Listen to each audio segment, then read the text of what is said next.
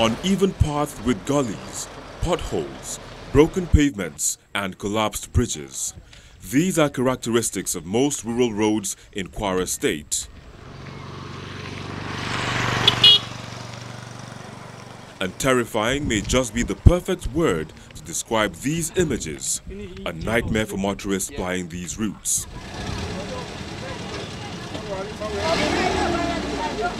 Trucks getting stuck for days are common sights on these roads. The economic effect of these deplorable roads is obvious. With poor road network, rural farmers cannot transport their produce.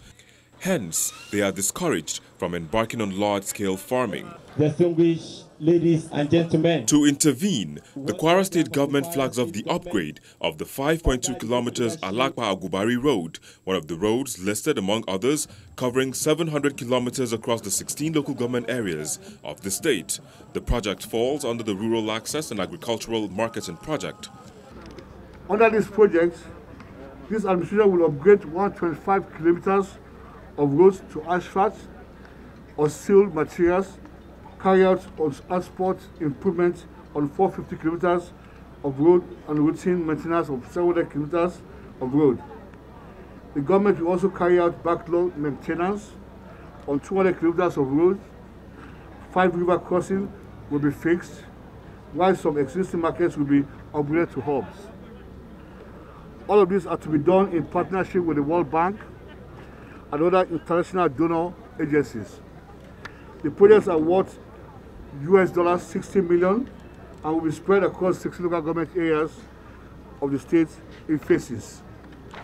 Distinguished ladies and gentlemen, our administration has so far paid $400 million counterpart funds for the RAM to make this huge intervention possible. All of these are to be done in partnership with the World Bank and other international donor agencies. This initiative will also provide employment opportunities to communities living along the constructed rehabilitated road corridors through community-based maintenance program designed by the project. The overall objective is to revamp the agricultural sector, to boost the much-needed sufficiency in food production, provide employment opportunities, reduction in post-harvest losses, and access to social amenities. I am particularly pleased to inform this gathering that there is an ongoing consultancy under the project to design, develop, and operationalize Nigeria Rural Transport Information Management System, NIRTIMS. In Kwara State, we have identified so far 130 number rural roads, totaling about 1,954 kilometers, that will receive various interventions under this project. This will no doubt support the good work of His Excellency in developing rural areas in Kwara State. Let me therefore assure Your Excellency of the commitment of the support of the National Office of RAM under the Federal Ministry of Agriculture and Rural Development in assisting the state to successfully implement the project. The National Office of RAM will continue to provide the needed guidance and technical support to ensure that the state reaps the benefit of the project. Some community leaders cannot wait to see these roads fixed to enhance rural economies. There's no doubt that this community is going to benefit a lot because this is one of the social amenity that is expected in our community that's going to facilitate the movement of the product we are having down to the city, and movement of the vehicle from one community to another is going to be given free access as well. The road project is expected to boost the economy of rural areas when completed.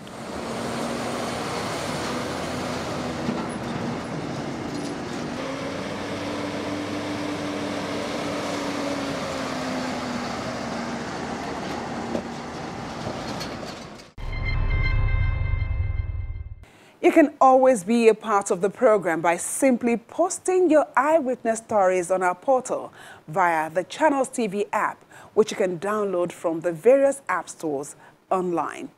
Now let's see what you've uploaded for the week. We begin this part of the program with pictures of Adiyon Orudu Road off Agbado Ijoko in Ifo local government area of Ogun State. The road is in a bad state. The eyewitness reporter is appealing to the state government to fix it. Next is Potoku Canal in Ikoton area of Lagos State. The unfenced canal exposes residents to security threats and environmental hazards. It stretches all the way to communities around the Lagos State University in Ojo. The area is always flooded whenever it rains because of the blocked canal. The reporter is asking the Lagos State government to help dredge the canal. This next picture shows refuse dumped on a section of the Apapa-Oshodi Expressway. The reporter laments the flagrant disrespect for the environmental laws and calls on relevant authorities to help cart away this refuse defacing the area. Finally, these are pictures of the ongoing construction of new Census Bridge as part of the Babs Animashaun Surulere Road project, facilitated by the Speaker of the House of Representatives, Femi Gbajabiamila. The Census Bridge is designed with 4 lanes. Upon completion, the project will lead to full dualization of the entire Babs Animashaun Road.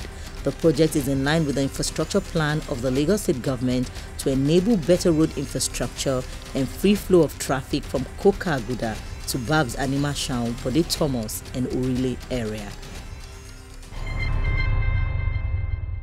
Those are your shorts. Thank you for sharing them. We look forward to receiving more from you. Thank you so much for watching. I am Yomi Otaigbe.